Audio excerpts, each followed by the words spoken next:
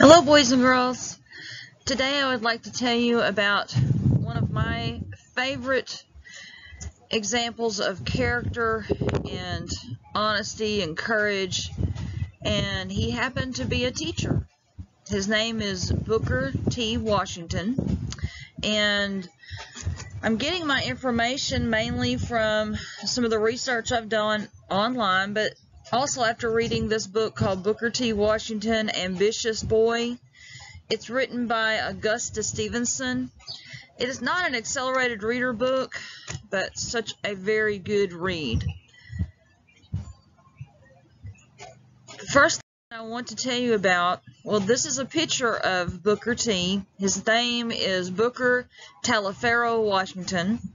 He was born on April the 5th, 1856 in Virginia. And his parents, his mother was Jane, and not really sure if her last name was Washington, probably not. She was born a slave, so slaves didn't have last names at that time. And Ferguson was his father. And his father was also born a slave. And a part of Booker's childhood, Booker, since his parents were born into slavery, he was also. And his mother, Jane, lived on the Burroughs plantation in Virginia. His father had been moved to a different plantation, and later on he's going to come into the story. He's going to live in West Virginia. Actually, this was his stepfather. His real father, we really don't know what happened to him. One of the first chapters in the story talked about one of his inventions. He created the fly contraption, and Booker loved to invent new things and had these ideas to make things better. And so they would always have to stand over the table at the plantation while the people in the big house were eating lunch or supper, and they would have to use these fans and shoo the flies away. Well, he came up with an idea. He made a wooden frame, and he had straps of little dangling paper, and it was held up by two chains, and it had a rope that he could pull, and it would dangle that paper, and it would scare the flies away. So he got to be the fly boy. He would sit on a stool and with that rope, and every night at supper time he would sit in there with the family, and he would pull the rope whenever the flies would come around. And he learned a lot of things by sitting in that room with the family. And Miss Clara was the main one that she was the mistress of the house, and she was very kind to him and tried to help him as much as she could. And she had children at that time. This was the Civil War, so she had her older boys were in the war itself. The picture on the screen is a replica of one of the houses on the Burroughs plantation. Now, the house that Booker and his family lived in was basically a shack that had holes. They had a dirt floor with holes in it for sweet potatoes. And there were no glass in the windows, just a hole in the wall. And they even had a place for a catwalk where a cat could crawl through, and even though they didn't own a cat. And Booker was considered probably the smartest boy on the plantation because of his inventions and things. He loved to learn, and since he was being raised during the Civil War time, he had some responsibilities that a lot of kids didn't have. He went with one of the other slaves called Sam to the post office one day And this was an eye-opening event for him, because this was the first time that he had gotten to see a newspaper, and he went to get the mail with him, and so Sam decided that he wanted to stick around a little while and listen to the white men reading these newspapers, and this is how he learned a lot of news to take back to the Burrow plantation, and he would tell a lot of other families what was going on in the Civil War. And in the story, Captain Billy was Miss Clara's son, and he was a captain in the Confederate Army. So he was, it described him in the story as wearing a gray uniform. So I have a picture of the Confederate uniform, and it said it was a lot harder to see that gray uniform than it was the dark blue uniform of the Union soldiers. So I have a picture of the Union soldiers' uniform also. And Captain Billy had kind of deserted from his troops. He kind of snuck away so that he could get message to his mom and his family. And Billy saw him and talked to him, and he needed a place to hide because the Yankee soldiers were in town, and if he was anywhere they could see him, they would capture him. So Booker put him in a hollow oak tree. It was by a certain creek close to the plantation. And Captain Billy thought that was a great hiding place, and he gave him the message to give to his mom, Miss Clara, that she needed to get the children away from the plantation and send them to a family member that was farther away so that they would be safe from the Yankee soldiers that they were coming. And he also wanted her to hide the family silver that had been in the family for a couple of generations. And they needed to bury it, because if they tried to hide it in the house, the Yankee soldiers were actually going around burning houses, and it would either get burnt up or it would be stolen. So Miss Clara took her children on a trip to one of the relatives, and Jane and Booker and his brother John went with her, and Booker had the idea to hide the silver close to the tree where she had hid her son Billy. And Miss Clara liked that idea because it made her feel closer to her son. Now, it wasn't too much longer after that that two of her sons, John and Henry, Miss Clara's sons, were shot in the war, and they had secretly come home, and they were sneaking food out of the supper time. So since Booker was the flyboy and was sitting in there, he noticed them taking food out, but he didn't understand why. So his mother, Jane, had been getting up in the middle of the night to cook supper, which didn't make any sense because she didn't normally do that. And so he asked her why she was up cooking. Was she feeling bad? And she explained to him that John and Henry were there and they were hiding him, and she was feeding them gruel, but that wasn't going to make them any stronger. They really needed some meat, and they didn't have any chickens because Miss Clara told them to kill all the chickens and eat them so that the Yankee soldiers wouldn't have anything to eat when they got there. And they had, so they didn't have any eggs or chicken or any kind of meat to give these boys. And so they, at that time, they could hear these frogs croaking and calling for rain. And Booker said, "Man, they sound good enough to eat." And then he got the idea to, he could go frog hunting. So he got his pail, and he got a spear and a torch, and he would blind the frogs with that torchlight, and they would stay still, and he would bonk them on top of the head and put them in his pail. Every time that he would hit one on the head, he would say, "This one's for John. This one's for Henry. This one's for John. This one's for Henry." Well, he didn't realize that he was being watched by Union spies that were dressed up like farmers. They didn't have their blue uniforms on. And they grabbed a hold of Booker and they threatened him, trying to make him tell them where the treasure was, where the silver was hidden, because they knew they'd been spying and looking through the window, and they knew it wasn't in the house, and they wanted to know how many people were there. And Booker was very creative when he told them as little as possible.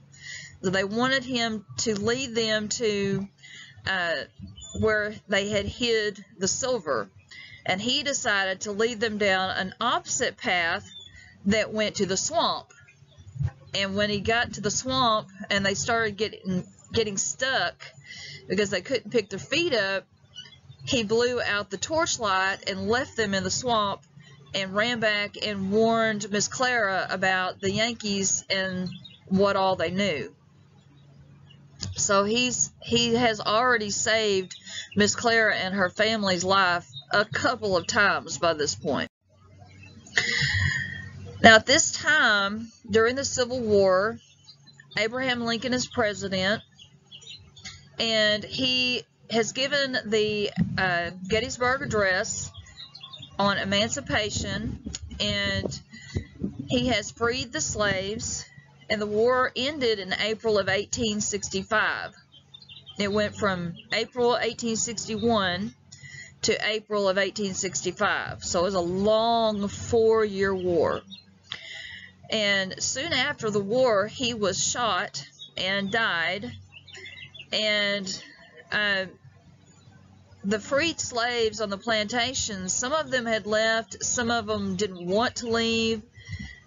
Most of them didn't know what to do, or what to do if they ever got out there in the world, and how they were going to make it. So when Abraham Lincoln was shot, they felt like they had lost their best friend. Well, at this time, Jane got a letter from Jim, Booker's stepfather, telling her that he had a house in West Virginia in Malden. So they were going to travel from Virginia to West Virginia. It was a long way.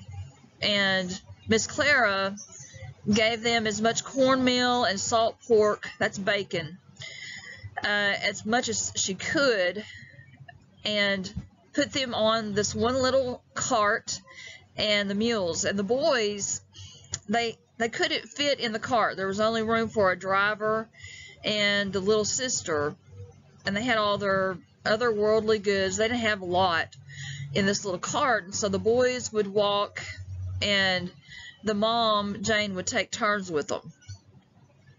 And along the way, they found turtles and quail and rabbits and other little animals that they could kill and eat, and they were extremely happy because no one could make them work. No one could tell them what to do. They were free for the first time in their life, and they were just so relieved to be out of that situation.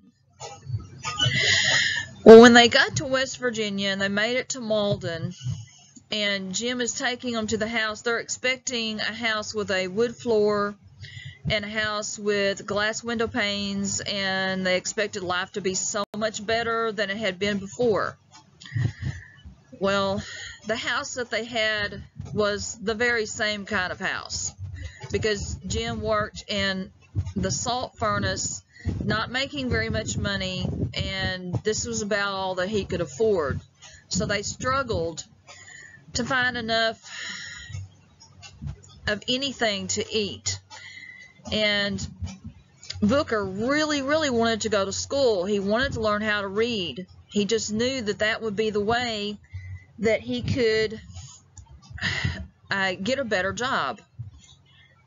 But since Jim wasn't making enough to keep them afloat, his brother John and he had to go to work at the salt furnace with Jim.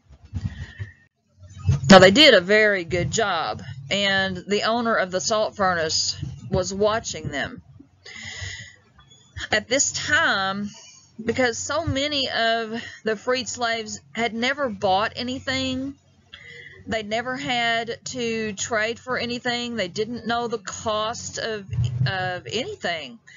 They'd always been given certain food, and so they had to learn a lot about buying and trading and peddling.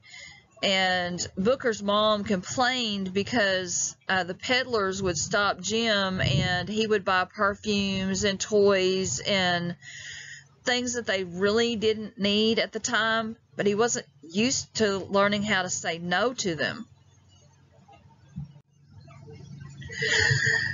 Now, Jim, he didn't understand how valuable education was, and so Booker hadn't been able to go to school at this point. But then Jane had gone to church, and she heard about this freed slave from the north, and that he could read. He was very well educated. So she invited him to their house to read one night. And a lot of other people heard about it. Young and old came and brought their stools and sat down and listened to him read the newspaper out loud. And they were enraptured with every single word. They didn't miss anything. And after that was over, Booker walked outside with him and told him, "I want to read like you."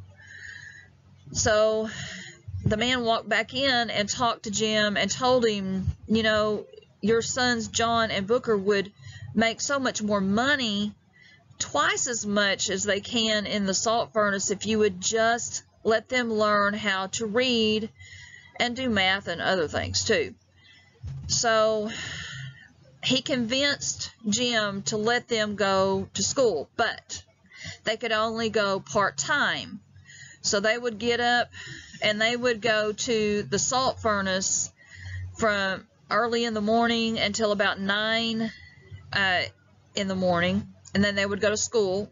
And then when they'd get out of school at 4 o'clock, then they would work from 4 p.m.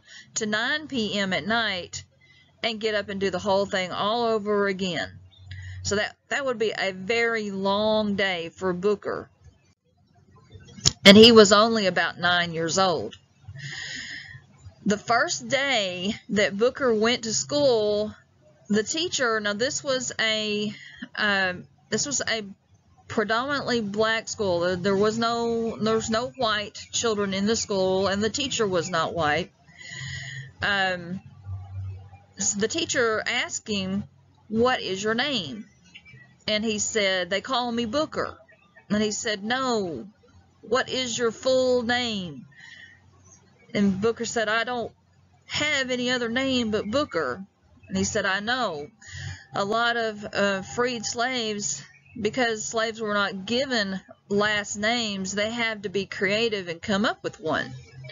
So Booker understood that he was wanting him to give himself a last name. And he thought, nah, Smith, Jones, no, those were too small. So he thought of the longest name that he could, and he finally said Washington. So that's how he became known as Booker Washington. I'm not sure how much longer it took for him to come up with Taliaferro, which was his middle name. That was not in the story. Not too much long after he had started school and started learning his alphabet and learning how to read, do a little bit of figures, Jim was still struggling with money and made him quit going to school during the day and work full-time. But he continued. The teacher was very kind and gave him lessons for free at night. But then the teacher had to leave and go to a different school, and Booker was left trying to figure out how he was going to learn even more. And so he finally found another teacher that would help him, and at the same time he was helping his brother and sister learn how to read and write. Anything he would learn, he would bring home. And so Malden got night classes for slaves that had been freed, and these were free classes, but they had to work and go to school at night. It was a lot of time, and Jim was still hampering him. Didn't really want him to do this. Still didn't understand how valuable it was for Booker to learn. And Booker continued anyway. His mother helped him by taking in laundry from others and would give him the money to go to school, even though Booker was kind of frustrated with that because he didn't really want his mother wearing herself out, and taking money from her that he wasn't sure he'd ever be able to pay her back. But she said, "You're already paying me back. You're already teaching my other children." So it worked out, and Booker, he excelled at everything he tried, no matter what it was. If someone would teach him, he picked it up very quickly.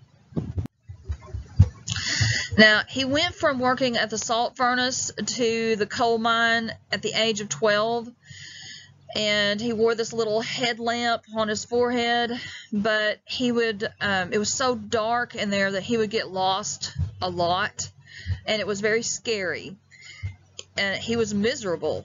The old-timers, the miners that had been there for a long time, would help him when he would call, but it just wasn't working for him. And he overheard a couple of the other miners, they were young boys, that were planning to blow up the mine. And when he heard this, he eventually told the owner about this, and the owner appreciated his courage so much that he gave him a week off with pay. And when the owner's wife heard about this, she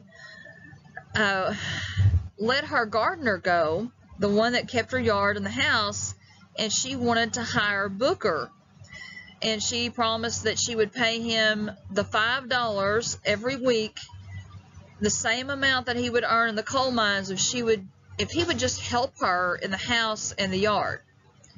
And she's the one that taught him how to really clean a house and how to dust and how to sweep and get it completely spotless. And he learned so much about trees and seeds and seedlings that he learned how to get seeds from peddlers, and he learned how to plant, and he brought these seeds home to Jim and Jane's house at his home and basically turned it into a fairyland. And he started his own little business of selling these seedlings and plants, and this was another way that he could earn money. He was an entrepreneur.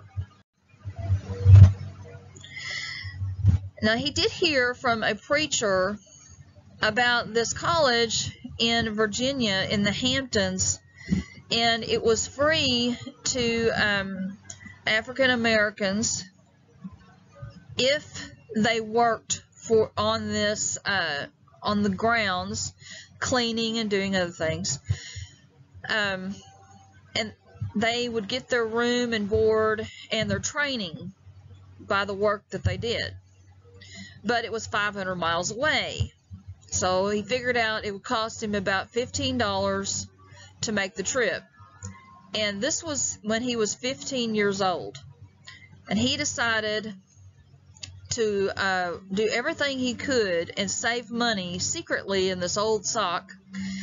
And it took him about a year, and he heard from Jane from the Burrow Plantation, and her son Tom, which was his favorite, was very, very sick and needed to go to the doctor, and it would cost $15.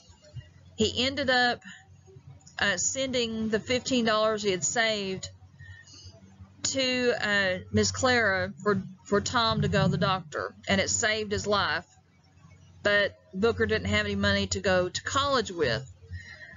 And Jane and the rest of the family scraped up money and sent him on to the Hamptons when he was about 16 years old. And the first day, his entry exam was to clean a classroom.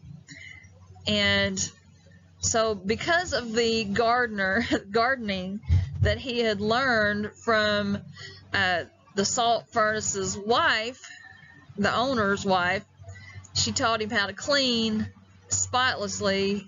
He made it through the entrance exam because the professor came in with a white glove and didn't find any dirt anywhere.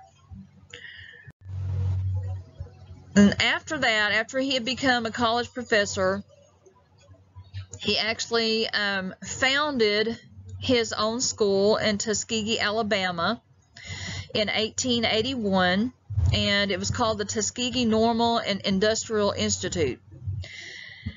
And it was the same kind of school that he had been to in the Hamptons, where it was for poor people that needed to work and go to college at the same time.